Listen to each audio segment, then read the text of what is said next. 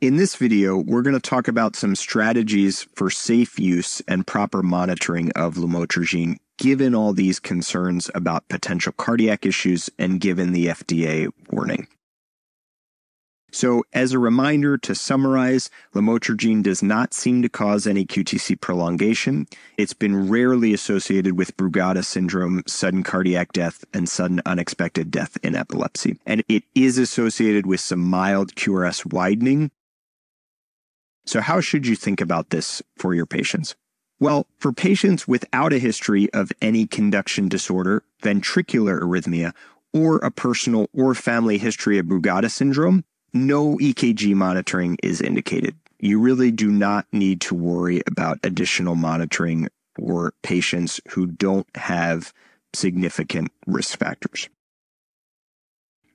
Now, for patients with a history of a conduction disorder, or a ventricular arrhythmia, then it probably makes sense to check a baseline EKG and a follow-up EKG once steady-state dosing is reached, if you're in a setting where that's feasible.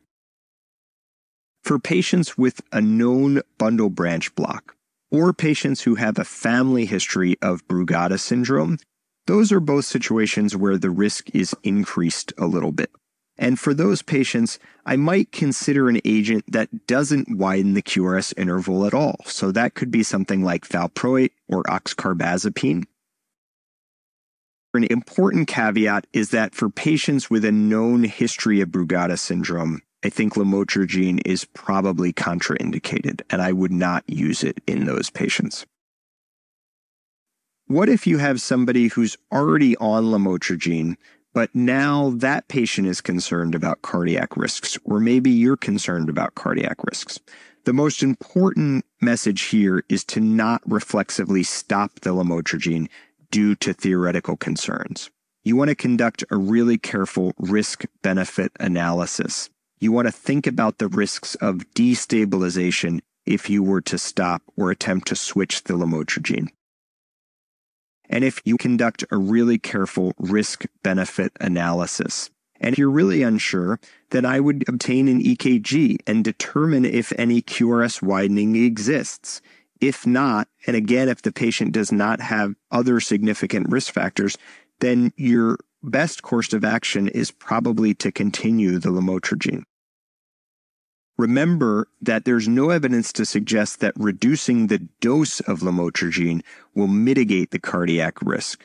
So you don't want to bump somebody down in dose as a reflexive safety mechanism because it's not clear that that actually is going to protect them anymore, and it will likely increase their risk for other adverse psychiatric outcomes. So to summarize some key points in this section, for patients without a history of any conduction disorder, ventricular arrhythmia, or any personal or family history of Brugada syndrome, no EKG monitoring is indicated.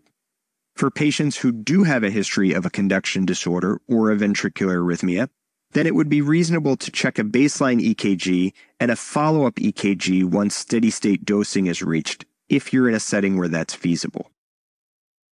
For patients with a known bundle branch block, or a family history of Brugada syndrome, you should probably be more cautious. You might consider agents that don't widen the QRS interval, things like valproate or oxcarbazepine.